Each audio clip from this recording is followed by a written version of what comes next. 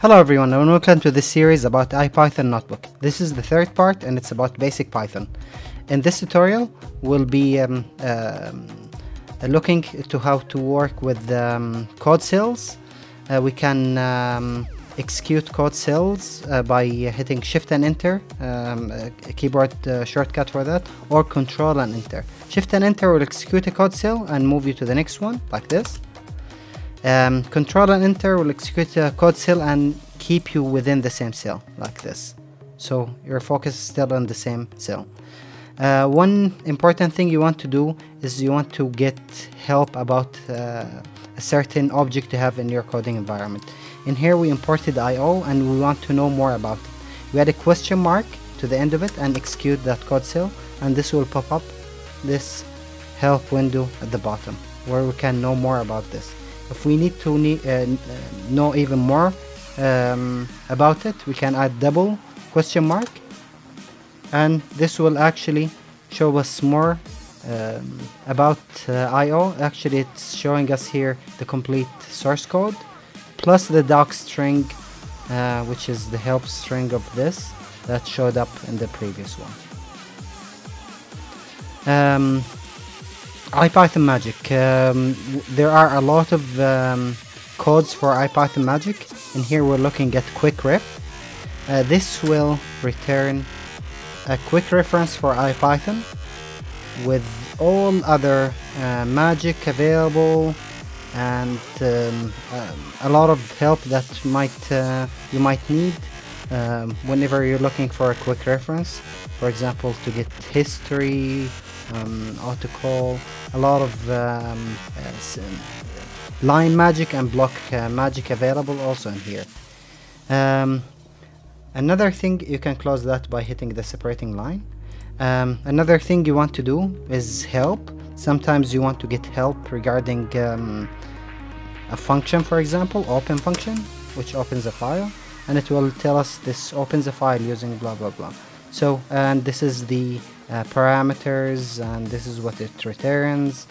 So we know how does open work. We can open the interactive help shell, which will look like this, and we can show us open, and it will show us the same thing. We can always quit that by typing quit, and it will get us out of the interactive help environment. You can get more information about what you're working with, pdoc, pdiff, psource, and pfile. This is all magic that will read more about what you're working with.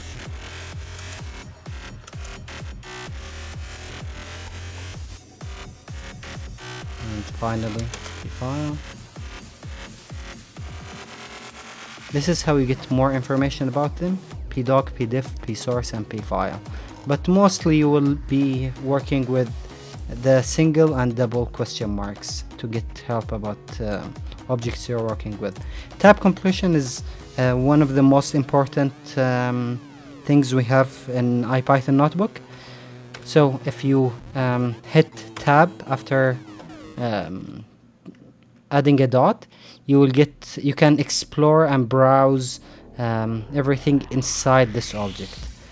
So you can start typing V, and it will filter out only things starting with V.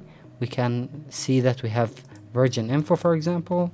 Then we can add a dot again and tab, and it will give us more information, so we can see our major part of the version. For Python it's 2.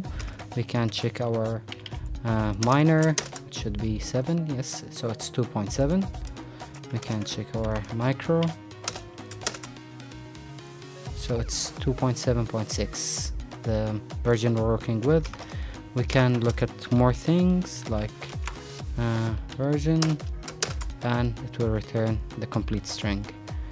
One more thing is shift tab. You go inside the parentheses of any function and you hit shift and tab, and you will get this pop-up box telling you more about this function, the parameters, things like this, things you might need to use a function. A lot of functions do have a doc string that covers anything that you might need on the fly to work with a function. So let's look at more magic. One important thing is lsmagic. This lists all available magic that you have in your development environment. These are line magic and these are cell magic with the double percentage. Single percentage mark will affect a single line. This will affect the whole cell. So let's see how do they work. We have timeit. This is a very common one. Timeit will time anything that comes after timeit. So let's try to create a list of 1,000 items using two different functions and time them to see what's more time efficient for us. It's executing them in loops and measuring the time they take to execute. This might take a little bit of time. Actually, we will be taking a little bit of time here. Okay, did it 100,000 loops. Best of 3 is 13.8 microseconds for the first one, and for the second one it did it in 198 nanoseconds. So this is much faster than this.